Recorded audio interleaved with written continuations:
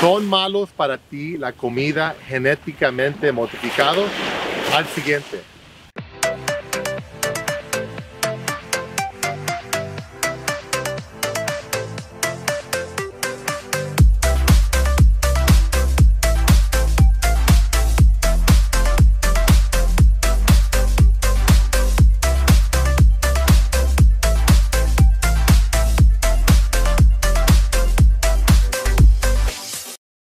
Soy Ernesto del canal de Attaboy Cowboy y en este canal te damos consejos para tu salud y tus finanzas.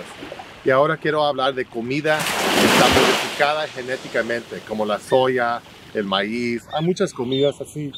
Cuando vas al mercado, miras como le ponen, no tiene GMO, que dice Genetically Modified Organism. Y es comida genéticamente modificado. Y me preguntan mucha gente, ¿es malo para tu salud? Uy, me da miedo. Verdaderamente nunca han comprobado con ningún estudio que es malo para tu salud, nunca. Hay mucha gente que dice, oh, es malo hacer eso con la comida, pero no. Realmente si lo piensas, te voy a dar unos ejemplos. Vamos a empezar con perros. Todos los perros vienen del perro silvestre, que era uno.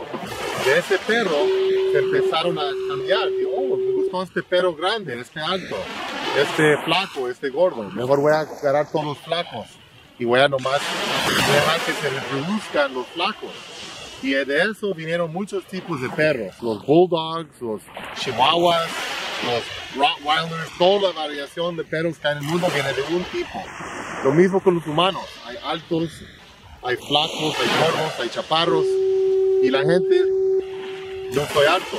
Si yo tuviera un hijo con una persona que es chaparra, pues a lo mejor el hijo sale chaparro, ¿verdad? Y esos son los genes que se van pasando.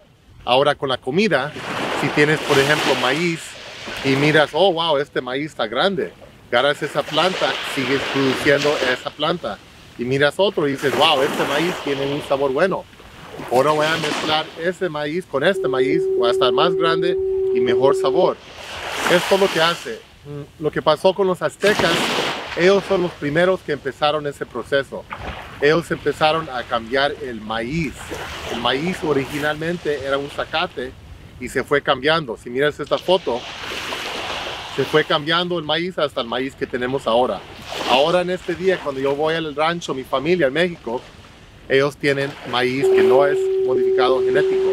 Es una planta pequeña de 4 pies, dura 6 meses a crecer y tiene 1 a 2 pedazos de maíz. Son pequeños, 4 o 6 pulgadas. Ahora yo voy con mi familia americana en Iowa, ahí venden y crecen maíz que está modificado genéticamente. En vez de 4 pies, es 10 a 12 pies de alto, casi lo triple.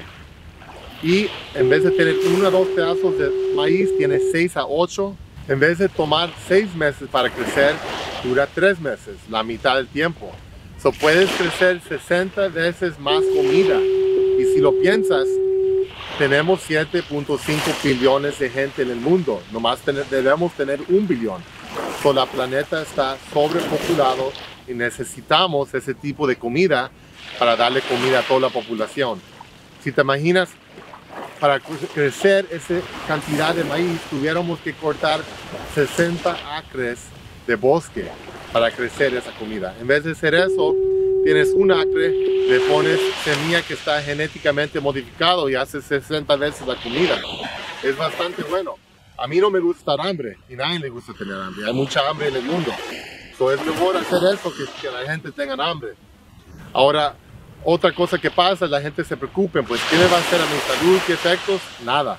Nunca se ha encontrado que se hace algún daño a tu cuerpo. Claro que hay mucha gente contra eso porque quieren cuidar el ambiente. Hay muchos científicos que dicen que es mal.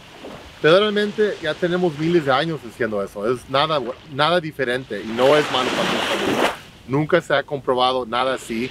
Y si verdaderamente te importa el ambiente, pues es mejor crecer 60 veces más comida en un acre que 60 acres, ¿verdad? Así no tenemos que cortar el bosque, y la gente no tiene que ir sin hambre. Y si no te hace daño a tu salud, no tiene nada malo. Cuando yo voy al mercado, yo compro lo que se mira bien y no me doy mucho cuenta si está modificado genéticamente, porque De veramente, si tú comes cualquier comida que esté en un paquete, una lata, una caja, tiene algo ahí modificado. No lo puedes, no es posible, porque hay tantos productos que vienen del maíz, por ejemplo, y usan para procesar comida procesada. Y esos productos se usan para que se pueda preservar, para darle sabor, para darle textura, etc.